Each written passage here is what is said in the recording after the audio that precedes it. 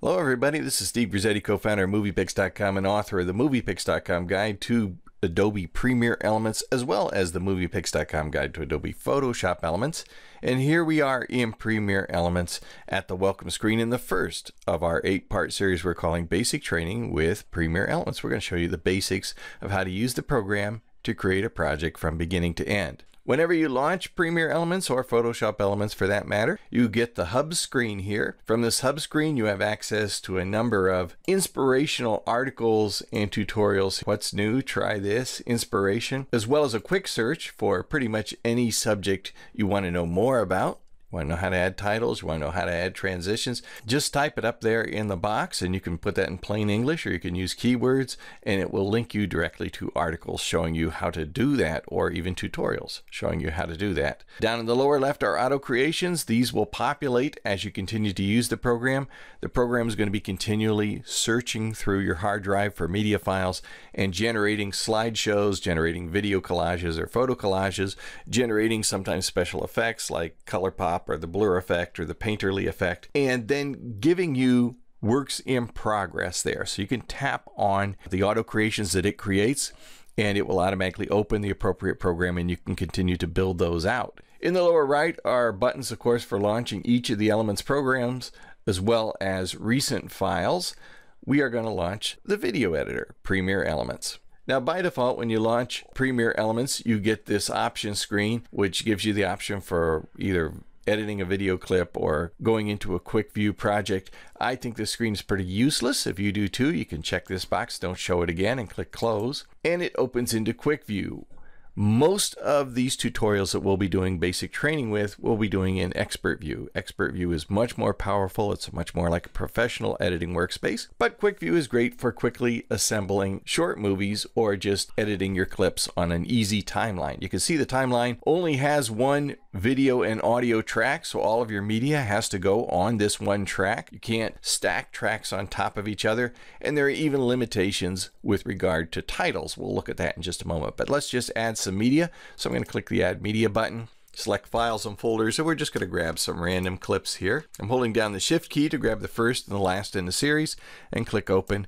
And those clips are then added directly to the timeline. Now, when you're in Expert View, any media files you add go to a Project Assets panel, and then you add them to the timeline as you build out your movie. In Quick View, the files are added directly to the timeline. You can see that although I call this a timeline, it actually is more of a scene line. You see little thumbnails representing each of the video clips.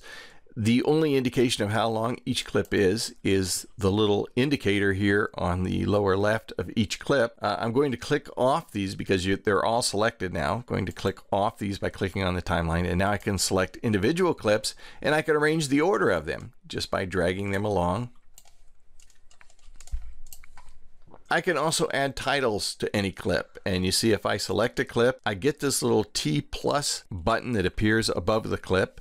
And when I click on that, the title adjustments area opens up, and we talk more about title adjustments and how to add and modify your titles later in the course. But for now, we're just going to add a simple title to our movie. Now, notice that the title is linked to the clip itself. So I can't have a title extending over several clips. I can't reposition the title. It is locked to the clip.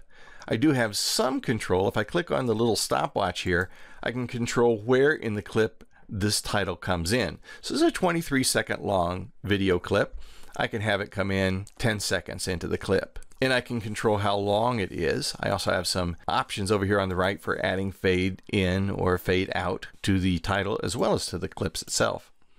But not a lot of control over the titles, not nearly as many as you have in Expert View. If my clip is too long, if I select a clip, I can click on the little button in the lower right-hand corner, and that opens up the Smart Trim area. In Smart Trim, we can select any or all of the clip or several segments of a longer clip. And instead of getting, say, for instance, the entire 23-second clip,